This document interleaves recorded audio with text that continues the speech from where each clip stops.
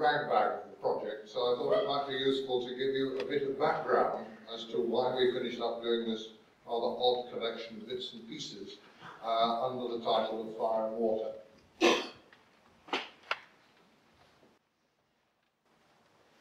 For those who are unfortunate not to actually know Assynt, there it is, and I just draw attention to two areas within Assynt generally. First of all, Olive Pool's down this way, and the North Coast is up that way. Most of the Iron Age remains in Assynt can be found around the coast. Most of the Neolithic things can be found in this valley. And that's sort of significant in trying to sort of understand what's going on in the area.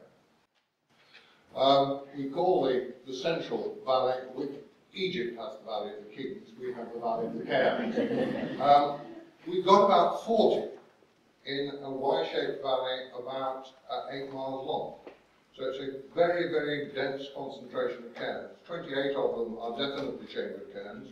Quite a few others could be chambered cairns, but are just basically too wrecked to be worked out at this particular stage. And then there are a few that look as if they're curved cairns from a slightly later period.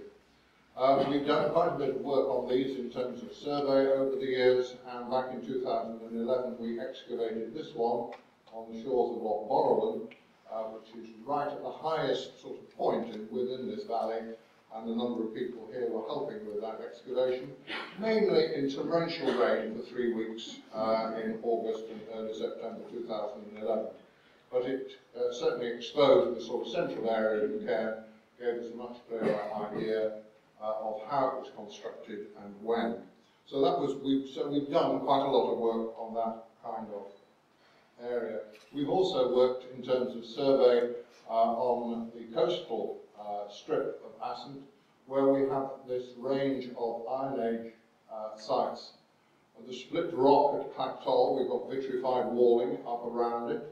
The great rock at Clactol, which I'll come back to in a moment or two, and then continuing around the coast, a series of dunes and rocks and island dunes and island rocks, call them whatever you like, because quite a few of them don't exactly fit into any category. This one is the one we've worked on most at Clactol. More of it survives than anywhere else, and it's larger than any of the others. And some years ago, the Royal Commission was involved with one of the groups doing a survey there, and we nearly lost Eve at that particular point because she got stuck in a hole and had to be dragged out.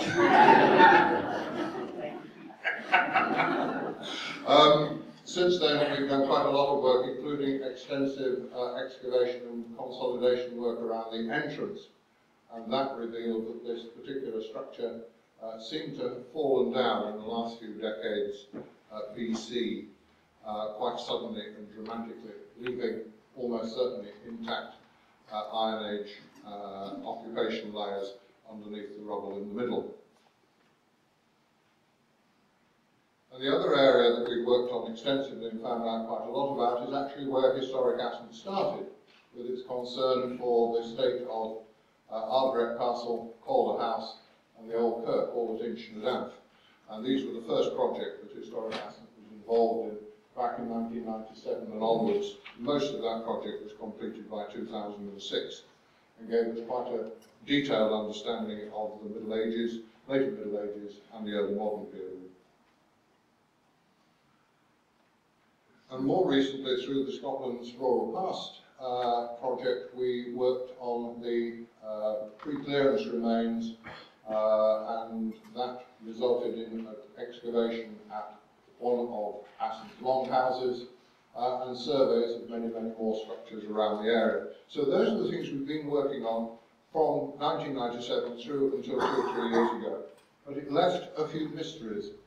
What about the Bronze Age? We kept coming across odd bits and pieces. We've got quite a few cranogs in different places. We have got round houses, though very, very few, and certainly very few compared with the large numbers that Anna's been discovering further south. We have a few curved cairns, and we have some burnt mounds. And so that's, but are they Iron Age round houses, or are they Bronze Age round houses? We didn't know. And so we began to think that a project that did a little bit of investigating into the Bronze Age would be a good idea. We also know very little about the early medieval period. The fragments of a large cross, which has been dated to the 8th, 9th century, have been discovered at Inchinadam on the present church site. And in Loch Inver, this slab was found in the river. Got a cross in a circle there and a cross there.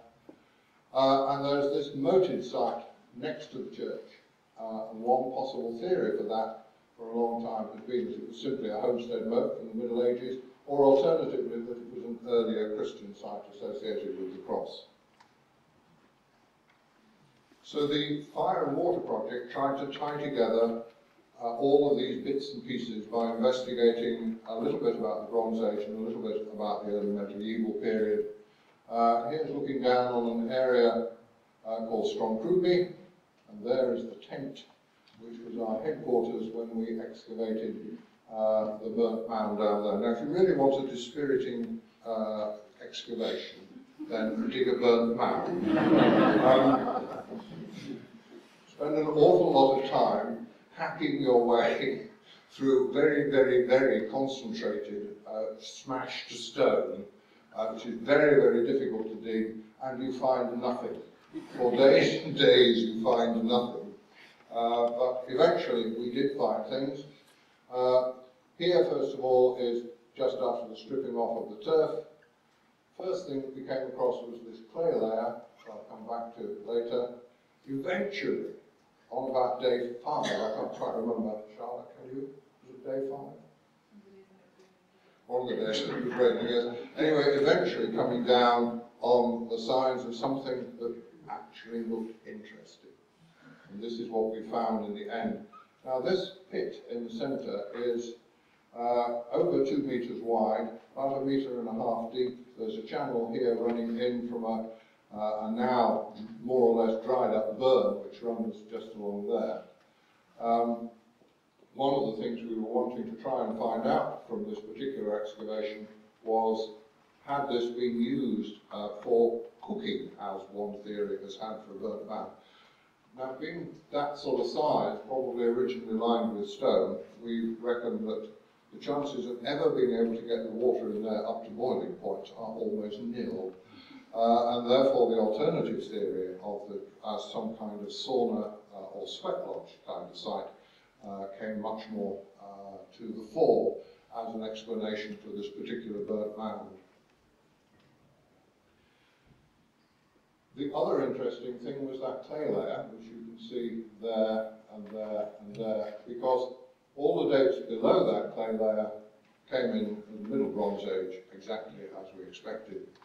800 AD for all the material on top of it, and it's exactly the same sort of material. So it's being used for a similar purpose nearly 2,000 years later. How on earth the people in the early medieval period knew that it was a burnt mound and went back to it to use it for the same purpose, or was it pure coincidence? No idea. There we are at the final stages. There's the remains of the lining of the tank. And there, seen from another angle, here's the channel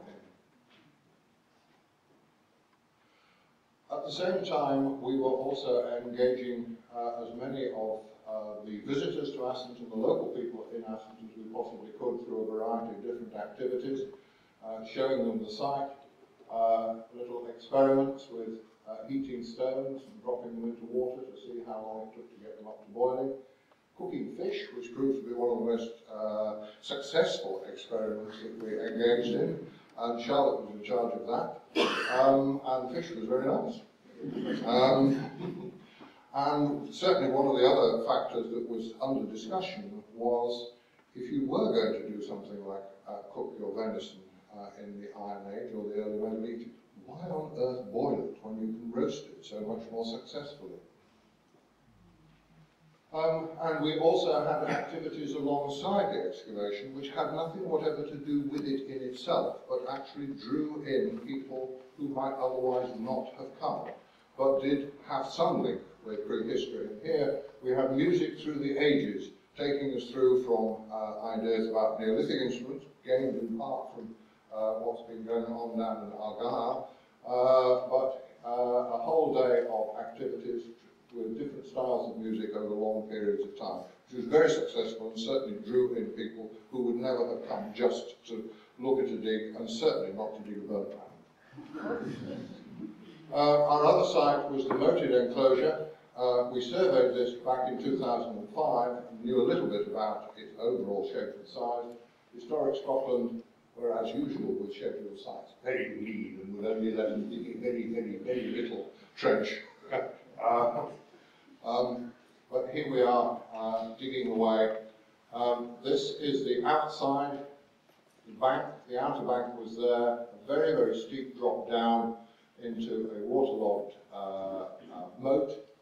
And in this area here, lots and lots of iron, slag and furnace remains. Here a closer view of the actual ditch. We got quite enthusiastic at this point because you can see the layers within this, and we thought, oh, we'll get some wonderful dating evidence from the top right the way down to the bottom. And as you look across the outer bank through the ditch, you can see that there's a revetted area for the platform on the interior, and then that's going onto the platform. At the end of that area, this is through that revetment, and then this is a possible post hole, which is from just up there. And here's a drawing which shows the whole of the thing from the post hole on the platform, the revetment, the ditch, the moat, and then the bank on the outside. And that gives you a sort of overview. We were extremely fortunate with the weather on this occasion because this we did in February, and we had glorious weather every day. The only problem was that the ground was all frozen every morning when we started. But apart from that, it was an extremely good weather. If you went there at the moment, it is all covered in water. We would certainly not be able to explore. Another part of the project was to go back to some of those earlier projects that we've done and create 5 heritage trails. So that we were able, we've now got those on the website, and you can either download your own copy and go on the trail by yourself, or we arrange guided trails at various times of the year. And they take you to different areas. This is one of the, this operates within the Cairns area in the valley in the centre. A coastal trail at Claptall, which takes you to Broch. That's Ardwick Castle again, and the trail here at Edgercold takes you up to a 1770s farmhouse and outbuildings, and there's also Bronze Age remains up there. To an area with roundhouses and a pre-clearance settlement, and this also is a pre-clearance settlement with burnt mounds. 4 burnt mounds very close to each other, very small ones along the valley. And we've also continued the work since the formal ending of the project by continuing hunting for roundhouses and recording those using the system that Anna developed for her work in Westeros and Skye, so that there is ample opportunity for comparisons as we do more detailed analysis of roundhouses in the northwest generally.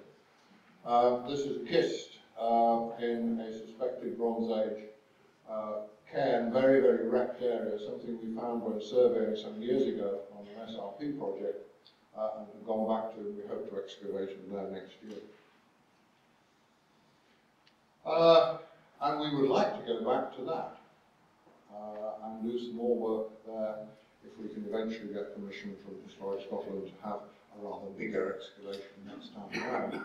But in the meantime, that's going to have to sit on one side, because we have just heard last week that we've got the first stage towards funding for a £500,000 project to excavate the whole of the interior of the Broch at Claptall, to partially excavate the area around on the outside where we suspect there are other structures, and to excavate all of the chambers, consolidate the main structure, and then go into the process of consolidation and presentation to the public for the future.